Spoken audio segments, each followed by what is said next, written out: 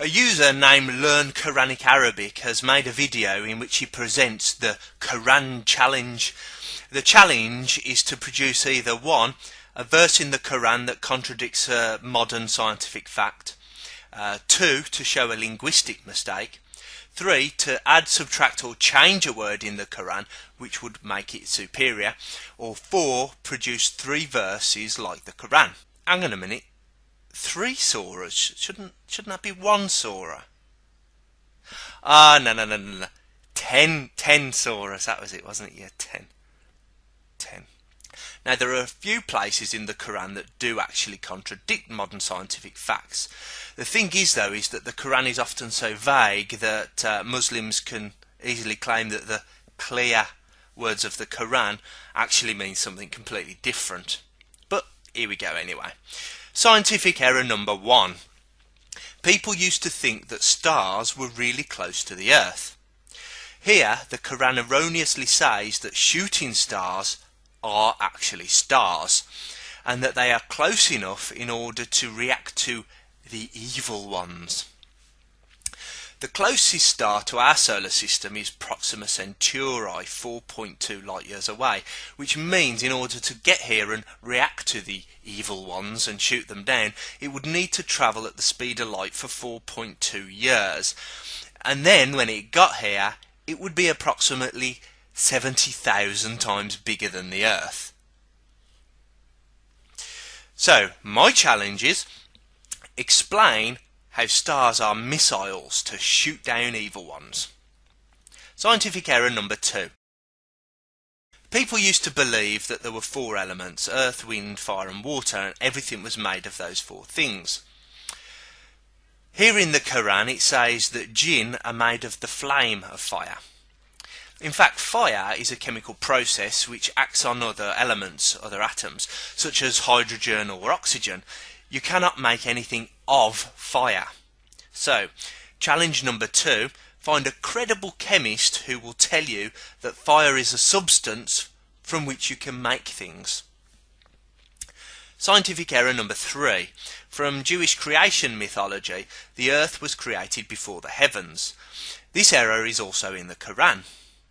So, we have the earth existing and its vegetation or sustenance, and then later it goes on to describe that the heavens are still in this kind of mysterious, smoky, kind of a unformed state after the earth and the vegetation existed. Does it really say that? Well, yes.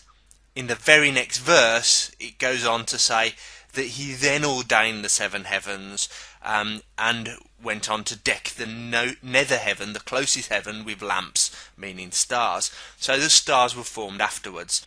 Now, in reality, stars were formed in nuclear fusion for around 9 billion years before the Earth even formed. So that's wrong. So challenge number 3, find a credible cosmologist who will confirm that the Earth existed before the stars.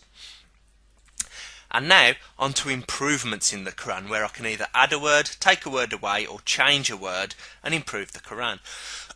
Now, I was going to wait until I had more data before telling anyone about this, but I was already working on the case, and I've created a website which you can see at thebetterquran.com.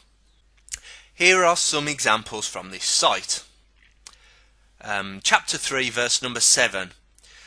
Due to the lack of punctuation in oral recitation, it's unclear who knows the meaning of the Quran. Is it only Allah, or is it Allah and his believers? Another one is chapter 4, verse number 34. Now, the user Learn Quranic Arabic, I'm talking to you now. You previously made a video on this subject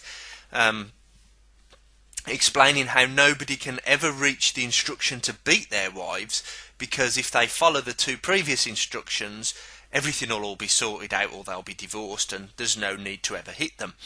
Now, I think that this verse could have been made much more clear by saying, but don't.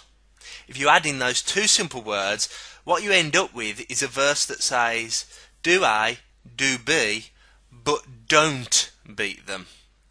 Now that is 100% clear, and certainly a vast improvement if that's what the Quran actually means, because there are a lot of Muslims in the world who believe that they can beat their wives. Chapter 41 verses 9 through to 12. Now, I mentioned the erroneous creation order in the scientific errors bit earlier. All Allah needed to do was to rearrange these sentences into the correct order. So in this case, I haven't added, subtracted or altered a word. I've used the exact same words, but I've just put the sentences in the correct chronological order. And that is a big improvement in the Quran, because it puts everything in the exact order that things happened in reality. Chapter 65 verse number 4, this verse tells men how long that they must wait before they have sex with a woman. It says that they must wait for 3 months, 3 menstrual cycles, but for the women who have lost their menstrual cycles have ended due to the menopause, they must wait for 3 months.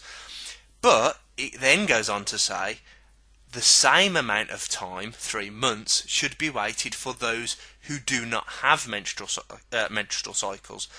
Now, considering it's already covered women who've ended their menstrual cycles, this looks suspiciously like it's saying that you can have sex with girls before their periods start. Now, assuming sex with children who have not yet had their period is forbidden in Islam, what I would suggest Allah did here would be just to strike the last bit of the text off, and then there wouldn't be any confusion leading to people thinking that they can have sex with children. Chapter 70 verses 29 to 30, these verses give men permission to have sex with their female slaves. Seeing as these slaves are property, I think it would have been advisable to add a clause at the end, something like with their permission, just to make it clear that it's not their right to have sex with these people as their property, but the slave must also be willing. And while we're at it, you can add that clause to chapter 23 verses 5 and 6 as well. And chapter 86 verses 6 to 7, these verses say that semen comes from between the backbone and the ribs, which looks suspiciously wrong. My suggestion to Allah here is that if instead he just said that semen came from the private parts, that would have been much more accurate. Well, that'll do for now. Be sure to check out thebetterquran.com.